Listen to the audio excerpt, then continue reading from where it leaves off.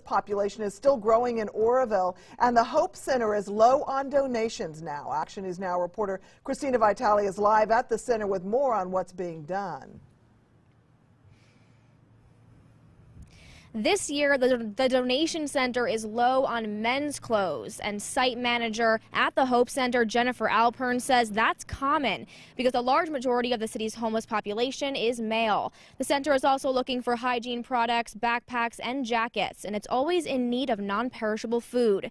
Alpern has worked at the center for 10 years, and she says she's seen a jump in their service numbers.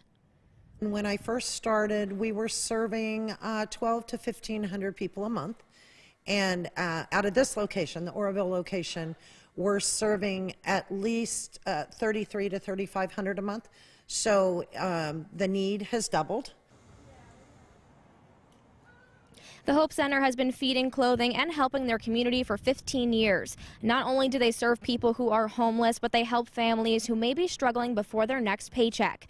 Alpern says 40 to 50% of who they serve are homeless.